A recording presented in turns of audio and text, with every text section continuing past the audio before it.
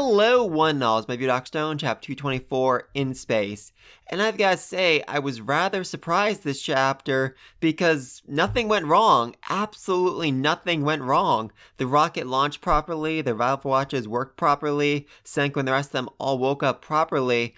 Everything went exactly according to plan, and that is seriously freaking me out. Where is the traitor? What is the traitor up to? What is going on with the traitor? I mean, we don't know. We just don't know at this point, and it's weird. It is really weird. I mean, my best guess that maybe the Medusa can store multiple orders at once. Like, for instance, say person A said, Medusa, 50 meters, 50 seconds. And then person B said, Medusa, 25 meters, 25 seconds. Then in 25 seconds, the Medusa would petrify 25 meters. But then would it still keep the original order in its memory bank? Would it still know that in another 25 seconds, it should petrify 15 meters around it? I mean, that makes sense. It is an incredibly highly advanced piece of technology. So I could see it having that feature, and maybe Ukiya, or whoever the traitor is, put in an original order before, the order to petrify Senku and the rest of them.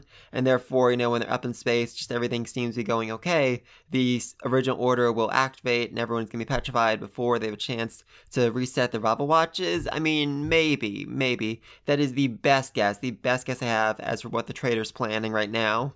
If there even is a traitor, I mean, we still don't actually know if there's a traitor or not, but the Medusa activating itself, that is so weird, and it really hasn't been addressed since it happened. I mean, I think last chapter, Zeno said they tried to recreate the experience, they tried to recreate the phenomenon, but they couldn't make it happen no matter what they did, so yeah, I'm not sure about that. I'm really not sure what to make of that.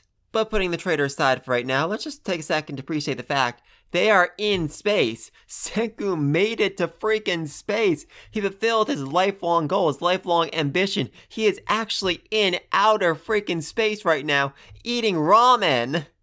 Oh, I love it. I absolutely freaking love it. And I love the way this chapter starts, literally showing, the entire history of Earth. All the way from the times of the Great Mammoth to the Stone Age people, to ancient Rome, to modern Japan, to, when the Medusa first activated, first petrified everyone except those on the International Space Station. And then, history started all over again. Senku started over with stone tools, but he moved very quickly through it, going from stone tools to making iron to making freaking rocket engines. And now, finally, he is standing where his father once stood, eating what his father once ate. He is eating ramen in space, people. He is freaking eating ramen in space. The Stone Age has ended, and the Age of Technology has begun. Woo! And this is really shown by the fact that Senku has finally lost his crack scars. He's finally, no longer scarred by the Stone Age. He's finally a normal human again. Huzzah! I mean, Senku's been petrified a few times throughout this series, but this is the first time where the scars ever fully disappeared. He is back to normal. They've brought back the age of technology that Japan once knew before they were all petrified. I mean, cell phones still weigh 40 pounds. That's something, they need to work on. Or 40 kilograms, sorry. But at the same time, they're in space. They're freaking eating ramen in space. So yeah, now the Stone Age is completely and utterly dead. Huzzah! Oh, and also, it seems like our three astronauts might be naked inside these big spacesuits, which, interesting, I did not see that coming. And also didn't see them actually taking the spacesuits off coming either. I figured, they're spacesuits. You wear them in space. But I guess they're more designed for, when Senku and the rest of them are actually going to have to travel on the surface of the moon, walk around there. I mean, it does explain, how Stanley's planning on using that chewing tobacco that Zeno gave him. I assume it'd be weird because, he has the big, space helmet on his head. He can't really chew tobacco. He has nowhere to spit it. But it makes way more sense if they're actually going to be able to take those suits off and just walk around, at least in the space shuttle itself. On the surface of the moon, though, that's a whole other question because I'm still not exactly sure why Stanley was needed, why Stanley's sharpshooting skills were needed when they don't really have the finger dexterity inside the spacesuit to actually pull the trigger of a gun all that well. So weird, very weird. Anyway though, speaking of them being naked, it seems like everyone got a spiffy new outfit. Senku looks absolutely modern in his design. Stanley looks more or less the same. And as for Kawaku, I mean, her dress is fairly similar to what she was wearing before, but definitely a more modern, more stylish design. I really like that on her. Good for you, Kawaku. But before either of those two wake up, Senku realizes, wait a minute, why am I all alone in space? That shouldn't have happened, right? only to realize that Zeno is so overwhelmingly mushy. Oh my god. Seriously, Zeno actually gave Senku a few minutes by himself to just bask in the majesty of space, to actually shed a few tears as he looks down Earth the same way his father did all those thousands of years ago.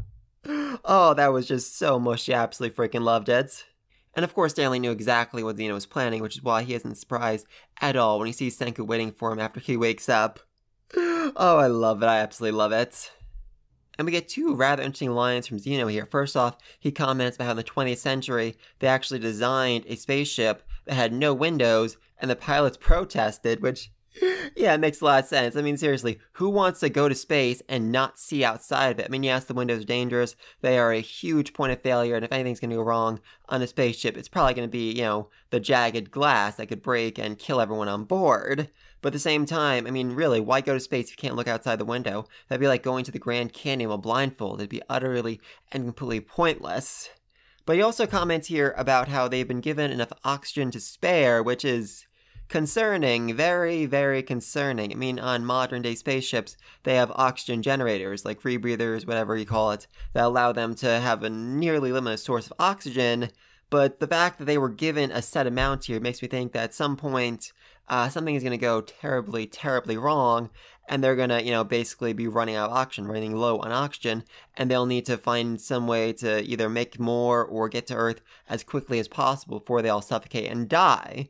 I mean, let's not forget, when Bachya first came back from Earth, or wait, no, not him, when the other astronauts first came down from Earth, they almost suffocated because the Soyuz capsule flipped upside down and they weren't able to get out for 10 hours, and they were very, very close to death by the time that Byakuya managed to steal a boat and row it all the way out to reach them. So that's a red flag right there. That is definitely a red flag right there.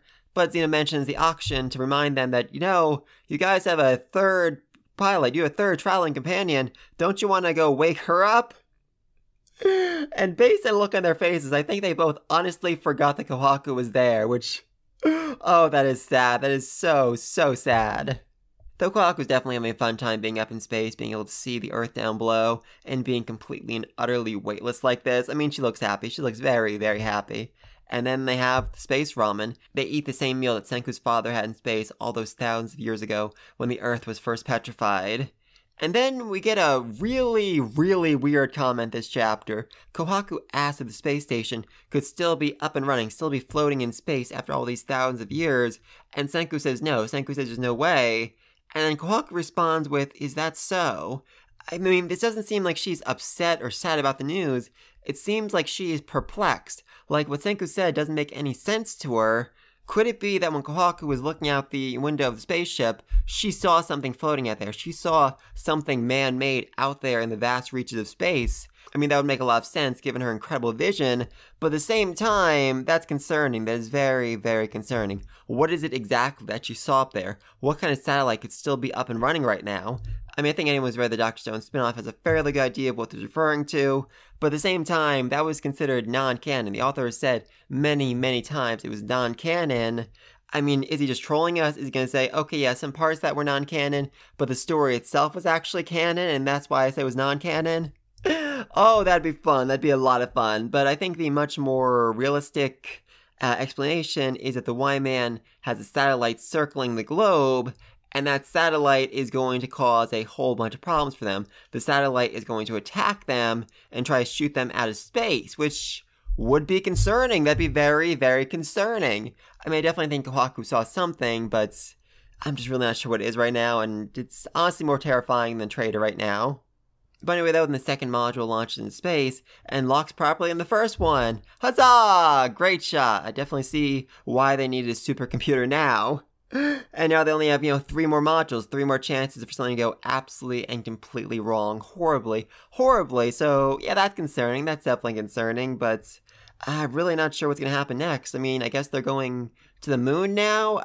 Are they going to wait for the other 3 modules, or do they just need these 2 to actually make it to the moon? I actually think on the first page we saw 5 rockets launched all at the same time, or 6 rockets launch all at the same time, so curious about that. Are they actually going to, all unite together to form one ultimate Gundam weapon? Wait, not Gundam, Megazord up in space right now, or not sure about that, And then I guess it's time to actually go to the moon. I mean, next chapter, we might actually get a chance to see what the Y-Man's base really looks like.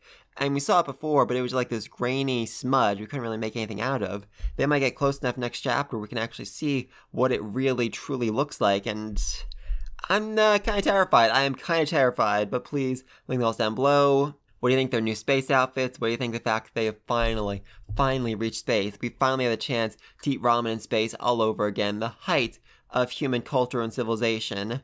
What exactly is going to happen with the other 3 modules? What's going to go wrong? Is there a traitor out there? What did Kohaku see? Why did Kohaku act so strangely when Senku said there's no way the space station could still be up and running? And why didn't she say anything else? Why didn't she say, I saw something out there? Why didn't she try to, further explain what she was thinking in this moment?